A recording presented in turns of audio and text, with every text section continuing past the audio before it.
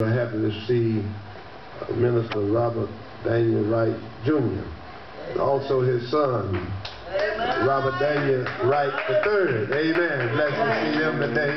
Bless their heart. Happy to see everybody else. And we are so happy to see Nicole Hampton come in. Bless her heart. Amen. Happy to see everybody today. God is here with us, in the midst of us. Oh, yes. We got somebody to praise, somebody to thank, somebody to look up to, somebody to work for, somebody to run for, somebody to smile with, somebody to cry with sometimes, somebody to wipe the tears from your eyes. That is our Christ and our Lord and our Savior. He's there for us at all times. Everywhere. He everywhere at the same time. All we got to do is just keep serving Him. Yes. Serving the Lord. Pay off. Yes, sir. After a while. Isn't that right? Yeah. Amen. We are blessed today. We're going to be out here at 2 o'clock. If the Lord say the same. And we want to make way for our brother here. We thank God for him and his church.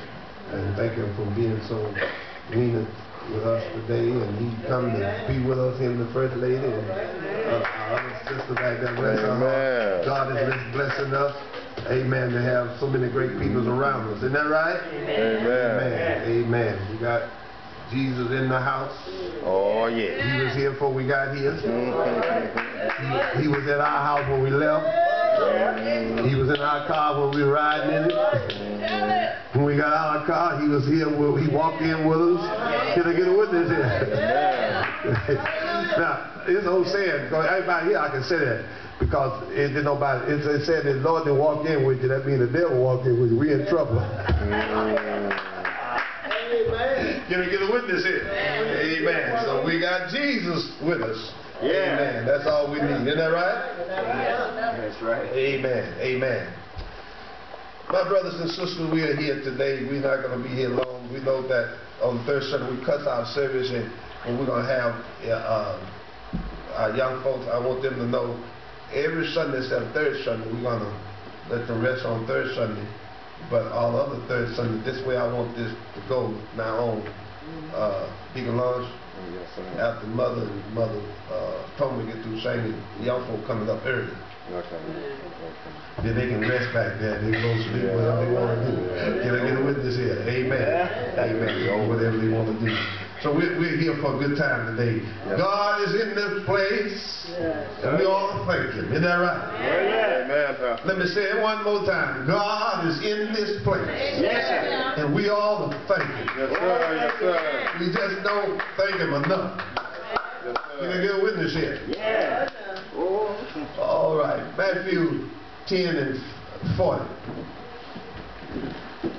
Amen. 10 and 40. Matthew 10 and 40. St. Matthew 10 and 40. Amen. Amen. God is here. Yeah. I can feel it. Amen. If you have it, let me hear you say amen. Amen. He that receive you, receive me. He that receive me, receive Him that sent me. Yeah. We're going to talk about receiving Christ in your life. All right. Receiving Christ in your life. Yeah. He that receive you, receive me. And he that receive me, receive Him that sent me. Yeah. Now, these words is coming from Jesus. It's not anybody else talking, but everything in the Bible is facts and truth and divine. Can I get a witness here? Yeah. And everything was inspired through God to men to be able to write the Bible. But these words are coming from our Lord and our Savior and our Christ. That's right. He that receive you, receive me. Amen. He that, amen, amen. And he that receive me, receive Him that sent me. Yeah. Oh, that's a statement there. Now that's a statement there. Receiving Christ in your life. Now some peoples that had not in their lifetime received Him. Amen. Even in churches. Amen. You have to face it now. We happy everybody here been born again. Amen. But that was you wouldn't need to extend the privilege if everybody in the church always was saved. Yeah. Can I get a witness here? That's right. Amen.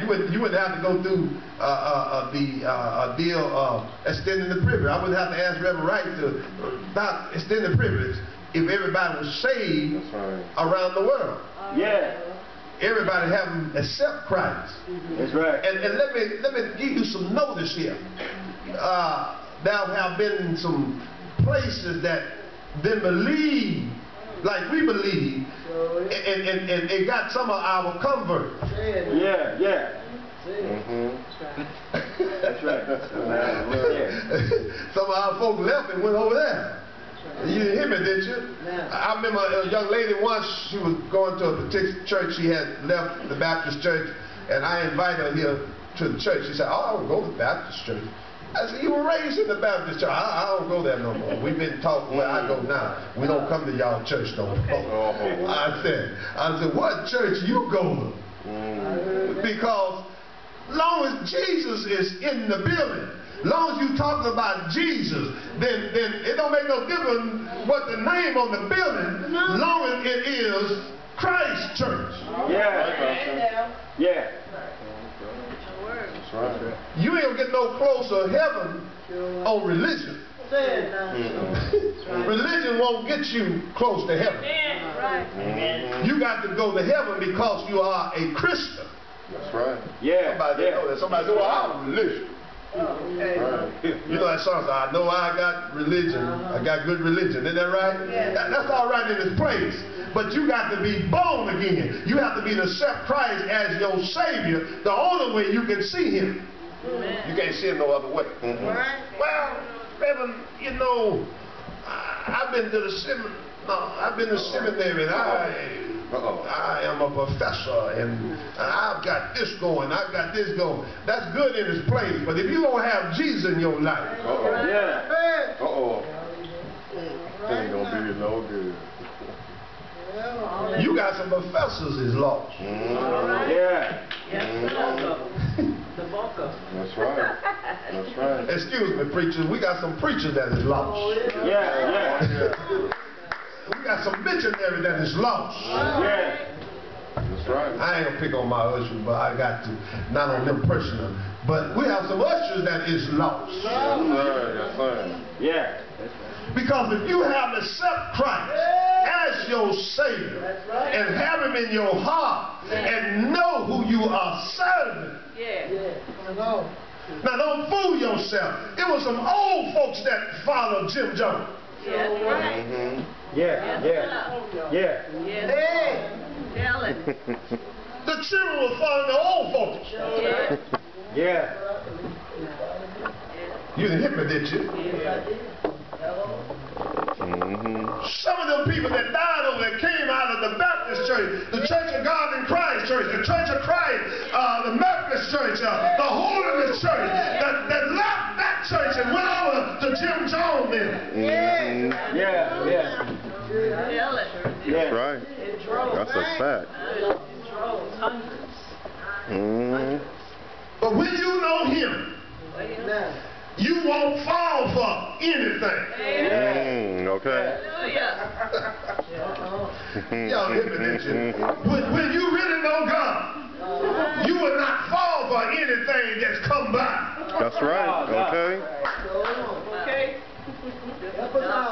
See, it could be new to you, but there's nothing new in the Word of God. It might be new to you, but it's not new. Because everything that God put in the Word, He said, don't take away or add to it. That's right. It's what it means. You know, folk interpret things. Well, I think. No. It reads just like it said. It said, "He that receive you, receive me." And me is Jesus. And he that receive me, that's Jesus again, receive Him that sent me. That's His Father. Him is His Father. Me is Jesus. Can I get a witness here? And you don't have to have no dictionary to understand that. You don't need an encyclopedia.